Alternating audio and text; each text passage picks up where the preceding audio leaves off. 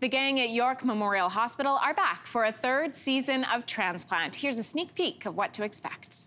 Yeah, about that. Are they making you start in surgery as a first year? Well, they better not. He was a trauma surgeon before he came here, and he more than proved himself. Oh, it's so good. Transplant garnered more than 1 million views last season and took home 8 Canadian Screen Awards this year. Laurence Leboeuf, who you just saw, joins us with some insight on what the new season will bring. Good morning to you. Good morning. Thanks for having me. Hey, congratulations on all of the success of the show. What does it feel like when you get that call knowing you're renewed for a third season?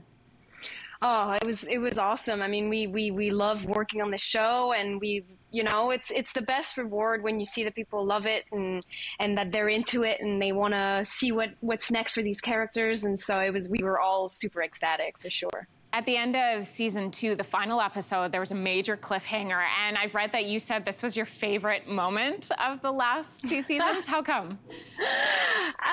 There's something about a lingering moment without dialogue that I find very interesting to dive into.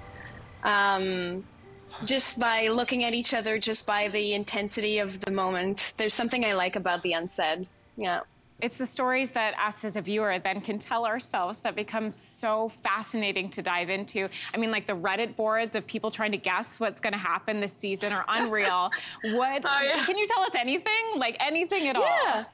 Yeah, well, I mean, so we are coming back from those cliffhangers. So we have obviously Bash at Mags's door. We have Bishop leaving York Memorial. We have Theo's crash. So we are going to address all that and in the third season. So we also have a new character, Dr. Devi, played by Rekha Sharma, who's joining us. She's our new chief of the emergency department. She's coming in with all her ideas, and she's going to,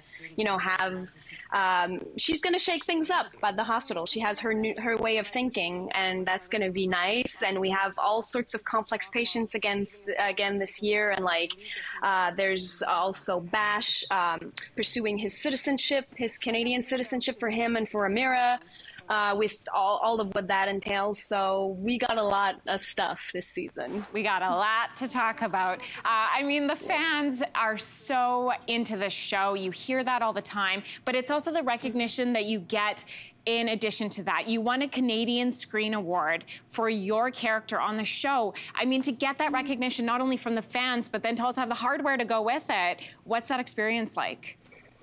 It was an amazing moment. Like I couldn't believe it. I don't know. It's just like you see that people love the show, and then people love your character and what you do with it. It's incredibly rewarding. It was awesome. By the way, we're just watching video of you. I think you're accepting your award here. Your earrings are amazing. Oh, thanks. Oh my gosh. Hey, listen, thank you so much for coming on the show today, and congratulations on season 3.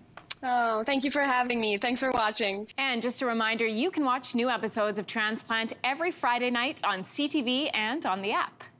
Hey, thanks for watching. If you liked this, be sure to subscribe here, or you can check out more Your Morning videos right here.